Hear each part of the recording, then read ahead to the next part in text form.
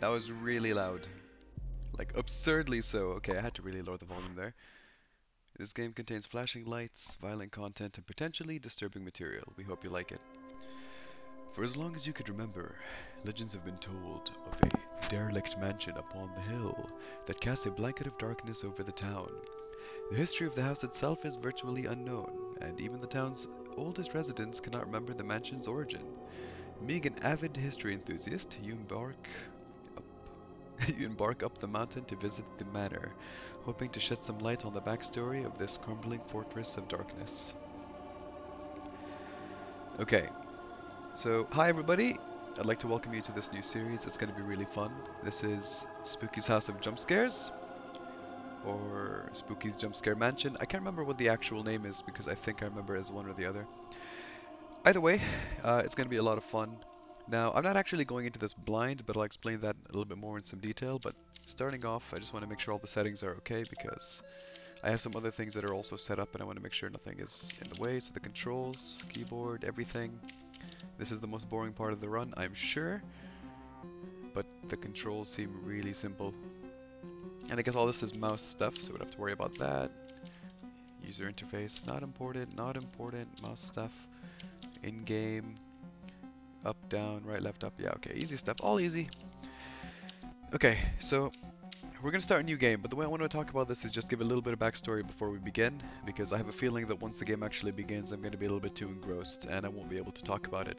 So, I love this game, although I've never actually finished it. In fact, I've never played this game myself. Not personally. So, I heard about this game a long time ago, and it was really nice. Um, I've always wanted to play it with some friends, because I thought that this was more of a party game, so like you'd sit with a friend and you'd play it together and it'd be really fun. But we've never actually gone really far, so since I've never actually played it, I always wanted my friends to play it because I felt like I knew a bit more about the game and it would be more interesting to see their expressions and their experiences. The furthest anyone's ever gotten is about 300 rooms in. And if you know anything about this game, there's 1,000 rooms, so I don't know very much about what happens past that point. And I'd really like to know, so I've got 5 friends to play this game and I've kind of lost my patience with people quitting about 100, 150 rooms in, so I'm gonna play it today, and I really hope it turns out really fun. So we're gonna start off with a new one. I did not realize there were more modes. In fact, I might have actually played a really old version of this game. So we're starting fresh. The mansion, a renovated version of the original jump scare mansion. I think that sounds perfect. Unlock the secrets of the abandoned hospital. Actually, that sounds fun too. We could do that some other time.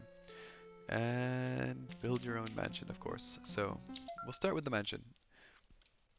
ASDF to move, and the mouse. Wait, wait, oh. There we go.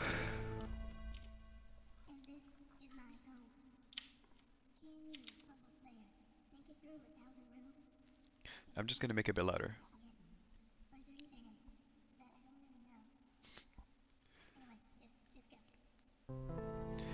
I really love the voice acting in this game. I think it's done super well. Okay, so to the best of my knowledge,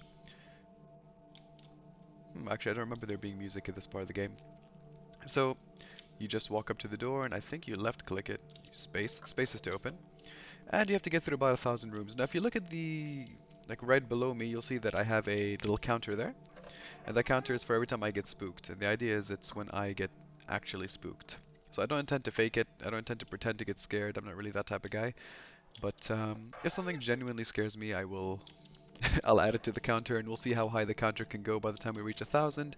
If we reach 1,000, I know the game gets really scary later down the line. I've seen people panic. I've seen things get really scary, so I'm not going to hold my breath, but I do believe that, yeah, there's some potential. There's a way to get through it. I remember the very first time I saw this game and I wanted my friend to play it with me. Um, he doesn't like scary games. He actually found it particularly terrible. How did I run? I can't remember. Shift. He found it, like the idea behind it was too scary for him. He thought it's not his cup of tea, so... Okay. There are locked doors here. I think that's new compared to what I remember. So he asked me to take him, well, basically the idea was if I treated him to some McDonald's, he would play the game with me, and that's what we did. So I kind of got this little tradition. Hold on. At first, this place seemed cute, but I've been here for days now. I'm feeling quite parched now. I keep getting this feeling like I'm being washed by something. This is not romantic at all. So I actually remember this guy, and he's probably one of my favorite things about this game. He just leaves these little notes here, and as you go, there's a story unveiling. But these rooms are getting a lot more creative than I remember, and I think it might just be because this is the newest updated version. Like, I never saw this poster before painting, excuse me for my poor English. And here we go, a skull, that's nice. So, the first guy got to about 300 or so rooms, and that means that, like I told you, I've had 5 people play this game, and I feel like that shouldn't count. I mean, I get it, cute and all. It did alarm me, but it didn't, like, scare me, but I'm gonna give it 1 anyway, just because, it interrupted me. I stopped talking from it, so. The first guy got to about 300 or so rooms, and it took us a few hours to get there. To the best of my knowledge, he found it really scary going in. And it was one of those situations where the thing that scared him, and I'm not going to spoil it because, to be honest, I kind of don't remember it very well to myself. But whatever it was that scared him, I remember caused him to delete the game then and there and leave. Right? Everybody else I've played with had never gone even nearly that far. The furthest anyone got after him was about 150. So that's something to look forward to. Now the rooms are getting a little bit repetitive, so it's kind of losing its novelty. But that's okay.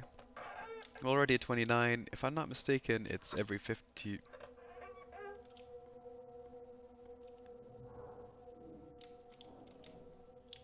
Wait, wait.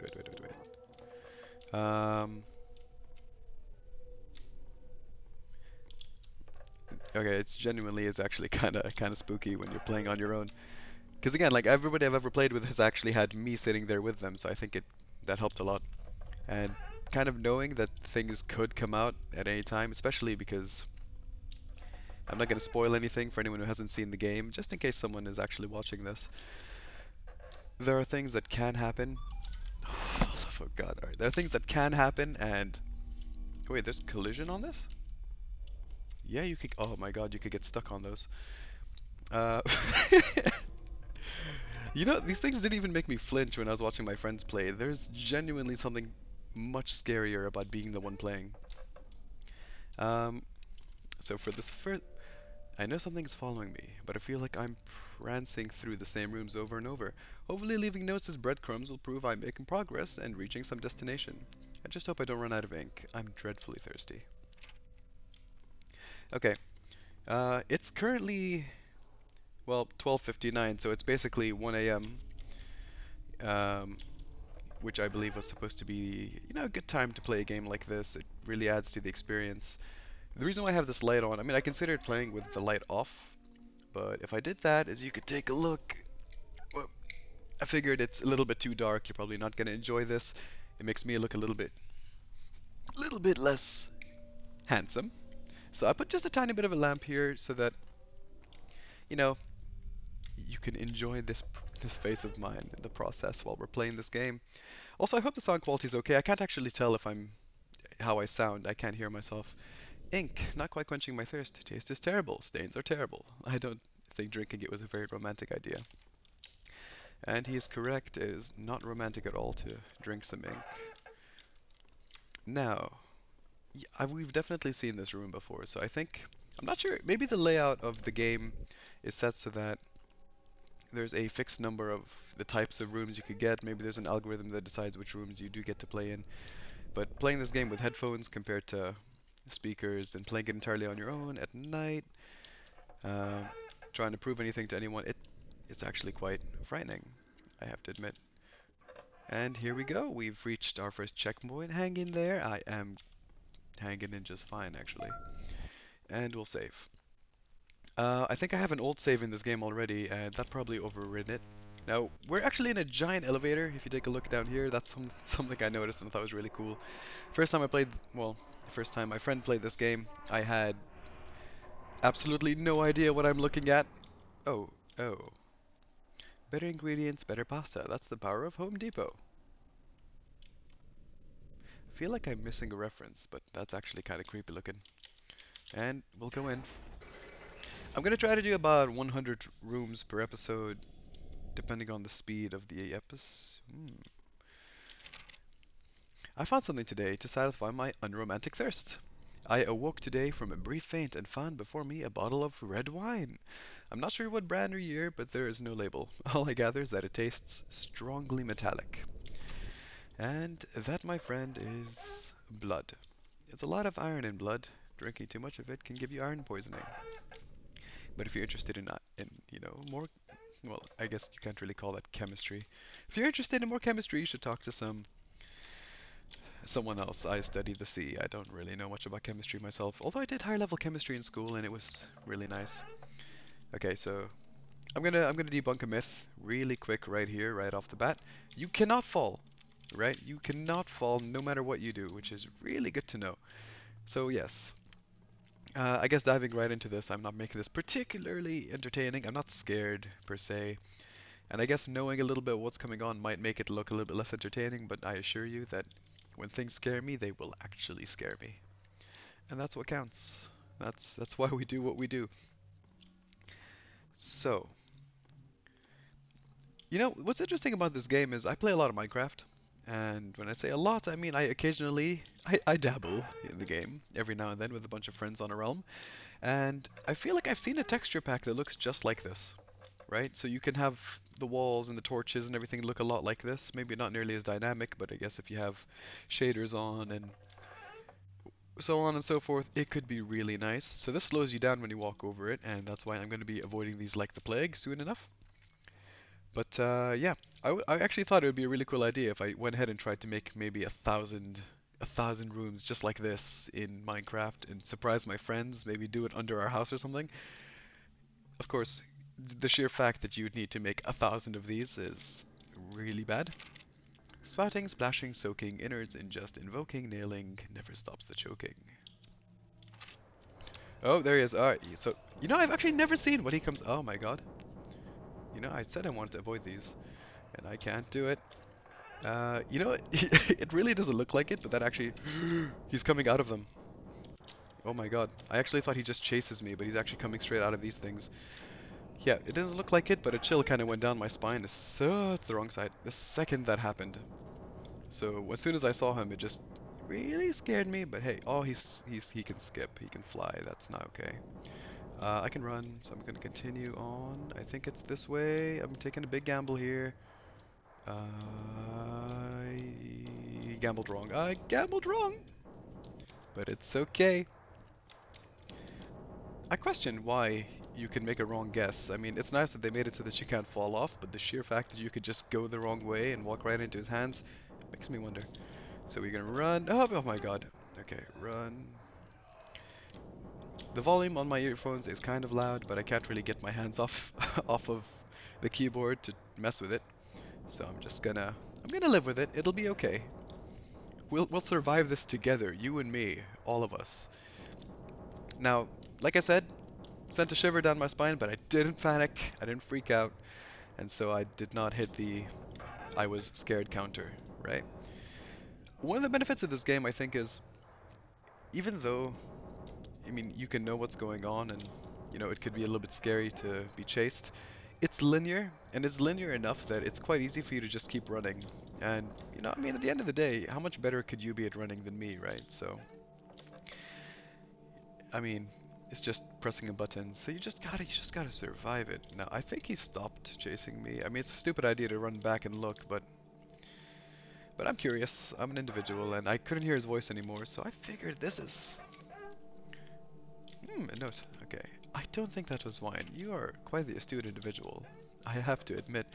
I realize I might actually be speaking in a very low volume, and if I... Oh, this is new. I've never seen this before. How do you answer it? Yes, hello. Hello. Hello? Is this gonna trigger something? Yes, hi, hello. Hi. Hello? Yes. Hello, hello? How long is this gonna last? Alright, never mind. I don't think anything special is gonna happen. Oh my god, I've never seen these types of rooms. Oh, of course you're gonna do that, but that didn't scare me. I didn't see it coming, but it didn't scare me. I know those get scarier.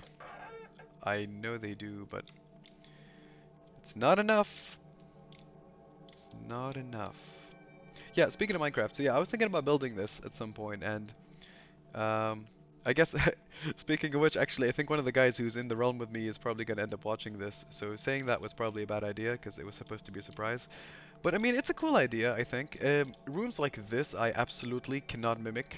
I mean, I might just put water and a fence or something, but I probably shouldn't talk about different games while I'm playing a certain game. It doesn't make sense. Uh, but you know, this game is oddly relaxing for a game that should be scary. And I know it is a scary game. Oh, of course he's coming back. I did not doubt it for a second. The visual cues. The auditory cues are really useful in this game. What's there? Nothing. It doesn't matter. I'm trying to figure out how how fast he can move. Like, so does he? I don't think he actually travels through the door. I'm not sure if he just deloads and reloads the second I walk through a door, which means no matter how far I got from him in the door before, is he right behind me right after? I don't think you could run backwards. Oh, I saw that, but did not see that fast enough. Does he? Like, if I got into a small room and just waited a couple of seconds, will I just instantly get attacked? Is my real question. And we continue the run. Oh yeah, okay, so regarding my first friend who wanted to eat some McDonald's before coming in. So since I got him that McDonald's, I kind of almost felt like it should be a tradition. And since then, I've always asked my friends and treated them to a little bit of McDonald's. And said, you know, we'll play a game. I'll get you some McDonald's. It'll be fun. Some little Mackie D's. And then my last friend did the same. Okay, so she got to about 100. She found the game scary, but she wasn't particularly unnerved in the sense that she didn't quit because she panicked too much, but the game just made her uncomfortable, which is fine. I, on the other hand, decided maybe I should get myself some McDonald's to celebrate myself starting this game, and I have to admit, it's oddly surprising to have taken this long for me to play the game because I'm really curious what happens later down the line. You know, I know the game gets significantly more interesting the further you go. So it starts off very casual, and I mean, it lulls you into a false sense of security. What is this thing? And it does, but later on, it becomes super, super nice. I'm very sure of it. So I'm starting to notice these posters on the side that I've never seen before. Pillar, make like a tree and die, coming this fall. It's really entertaining. And we've got our little, I'm sure that's a cat. It's it's cute enough. All right, but that's 100 rooms. I know I could obviously do more. I could have gotten 200 rooms, but I actually promised a friend of mine that I was going to play a game with him, and I'm going to do just that. Okay, so thank you very much for watching. My foot is numb. I really hope you enjoyed the video. I know I just kept ranting. I kept pandering on about random things, but I need to get this video edited out, and I want to upload it soon. In fact, one of the friends who played this game was will. I don't know why I can't phrase that well. One of the friends of mine who played this game suggested that she might actually watch me play it if I did. So that's what this is for. Hopefully she enjoys it. If you are, I hope you enjoyed it. It's gonna be great. We're gonna get through all 1,000 this time, and you don't have to actually play it, assuming you can hear me. So thank you very much for watching, everybody, and I hope to talk to you again soon in another video. Woo.